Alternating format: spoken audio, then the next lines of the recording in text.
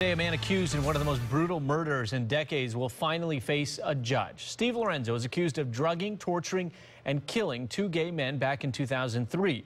Avery Cotton is live at the Hillsborough County Courthouse. And Avery, it's taken a long time to get this guy here in court. Good morning, Marco. Yeah, and that's because he's been serving a 200-year sentence in federal prison on drug-related crimes also involved in this case. Now, Stephen Lorenzo and his partner Scott Schweikert are the two accused in this awful torture and killing spree. The victims in this case, Jason Galehouse and Michael Wackholtz, both were 26 years old at the time. Lorenzo's partner Schweikert admitted last year in court that the two of them hunted down their victims at gay nightclubs with the hopes of turning them into their own personal sex slaves. Schweikert admitted to drugging the victims with a date rape drug, torturing and then killing them with an electric saw. Victim Jason Galehouse's mother was in court that day last year. Her comments to her son's killer are hard to hear.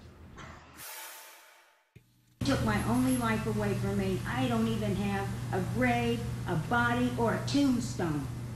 I have the city dump with my son ground up like hamburger meat in the dirt. Tough words to hear. We do expect friends and possibly some family of the victims to be in court today. If Lorenzo is convicted in these murders, he does face the death penalty. We, of course, will be in court today for the arraignment, and we will have an update for you, a full update for you at 11 o'clock on our midday show. Marco. Yeah, Avery, hard to hear the details and the reaction of the family there, but I'm sure those family members are looking for justice.